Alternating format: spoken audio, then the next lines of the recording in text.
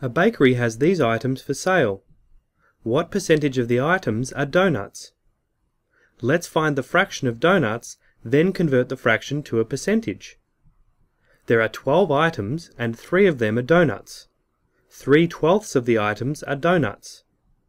We can simplify 3/12 to 1/4. To express this as a percentage, we need to find an equivalent fraction that has a denominator of 100. We can do this by multiplying by 25.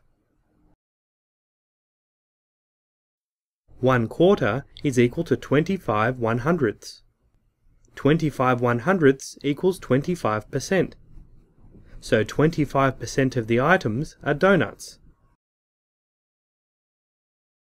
Express the fractions as percentages. A. 3/5. We need to find an equivalent fraction that has a denominator of 100. Let's multiply by 20.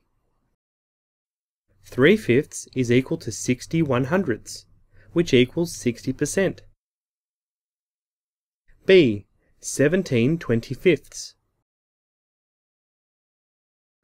17 25ths is equal to 68 100ths, which equals 68%.